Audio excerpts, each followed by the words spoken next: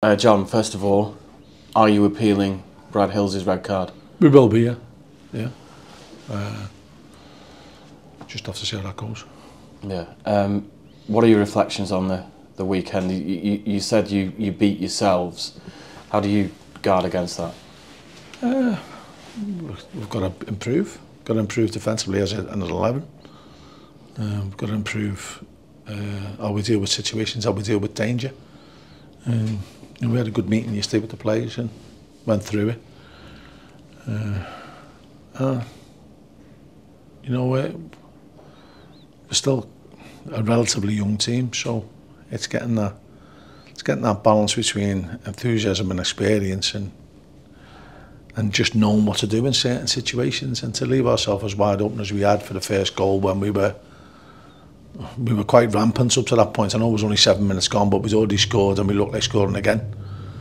We had a couple of corners and they hadn't been near our box. And then the first time they score. So, and then looking back again, we give up too many chances in the first half that we shouldn't have for that domination, because we had a lot of the ball, made a few chances ourselves, and then we come out in the second half and we don't defend the free kick. Well, we do defend the free kick properly, we defend the throw-in properly, but then we don't see it through. And it's a poor goal to concede, and then you're chasing the game from a game that you've controlled for most parts. And then obviously the penalty slammed the door in your face. So. I think you played 21 games this season in League and Cup. You're 8th in League Two. How do you assess the season so far? We're still very much a work in progress, in my opinion, anyway. There was, the green shoots of a good, I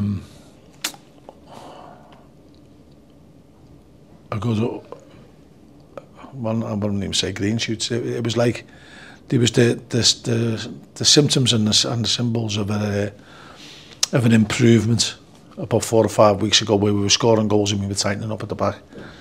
We still look as though we're going to score goals, but we've got a little bit loose again at the back, and you're never going to be successful in this league if you can't keep the ball out your net.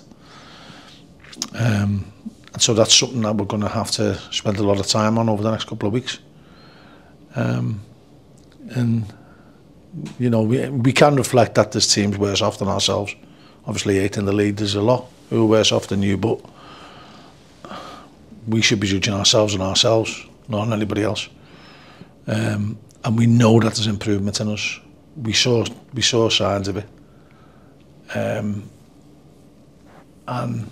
we've got to get back on that upward curve after 2 defeats, and which is now, if you look at the cup games, 3 games out to win when you've gone, 4 where you're winning, or 4 or 5 when you're winning with the cup games. So it's going to happen throughout the season. You're going to have peaks and troughs.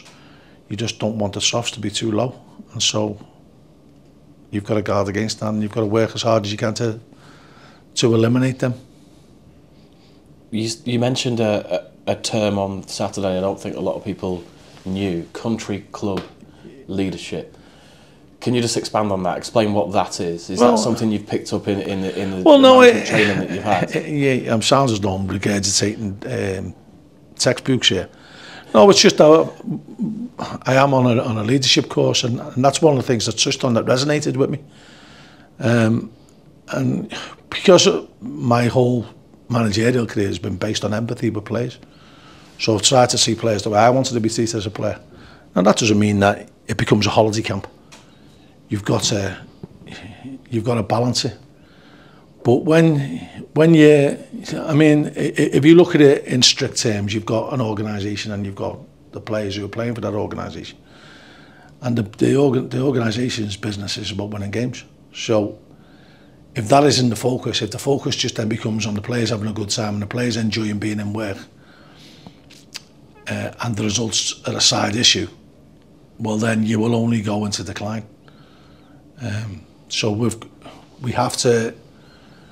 I'm still going to treat players well. I'm still going to, because I think that's where you get the best out of them.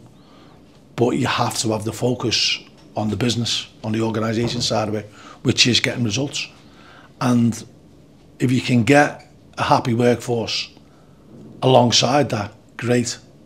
But you can't have a happy workforce and don't get the results, then it just becomes counterproductive, and you shouldn't be here. None of us should be here.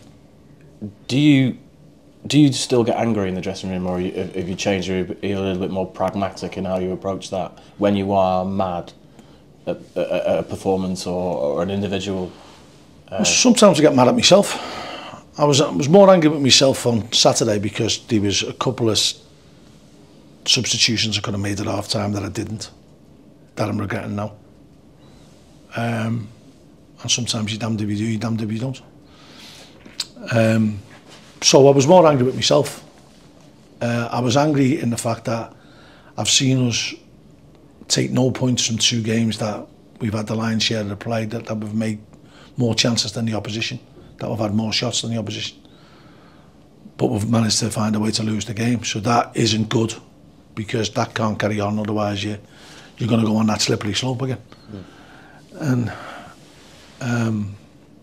I'd be lying if I said I don't get angry, because you do, but you can manage your emotions better. I've learned to manage my emotions better as I've got older. And I go back to it, the first person you've got to look at is yourself. You know, if you want to find the answers to problems, you find them closer to home. And so there's things that I have to do that are better. And, you know, we discussed that yesterday when we had our team meeting. And we're always looking at ways to get, what I refer back to in this leadership course is the organisation better, the business better. And so to do that, you've got to get results. You know, football is very much driven by results. And we're capable of getting results. You can see that with the team that we've got. We are capable of winning games. We've just found a way the last couple of league games to lose games that we really should be winning. Obviously, you've had your fair share of injuries. What's the situation with Josh Andrews? You said he'd gone to hospital with what might be an infection. What's the latest? It's still an ongoing process. We're liaising with Birmingham at the moment, and so we'll find out more later on today. Is it potentially a serious issue? I'm not sure yet. Right.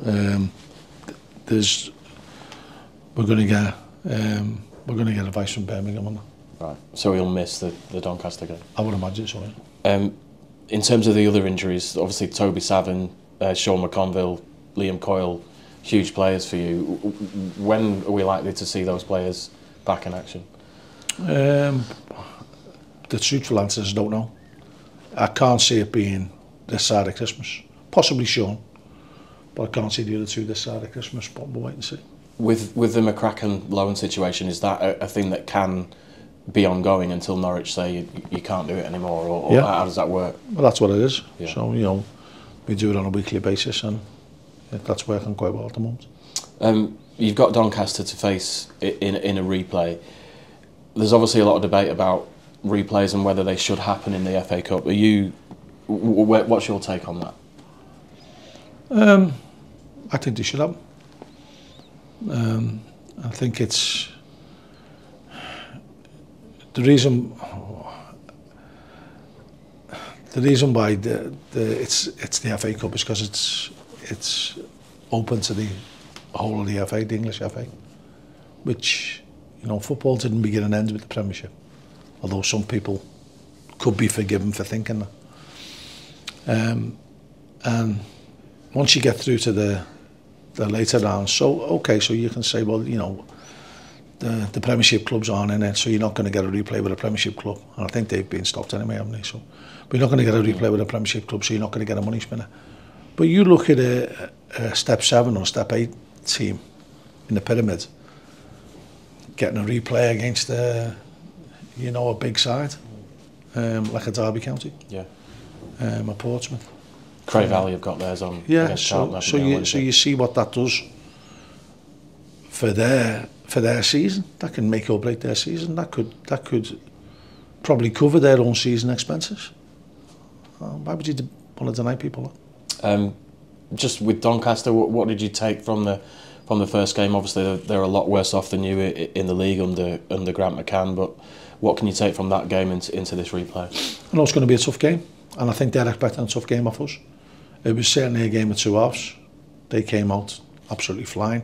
We didn't. and we managed to regroup in the second half and do a lot better. We've got home advantage, but at the end of the day, it's who performs well on the day. We've had some good home performances this season, and we've had some not so good home performances. So, it'll be good to have the fans behind us, and we've got to try and give them what they want, which is a passage into the second round.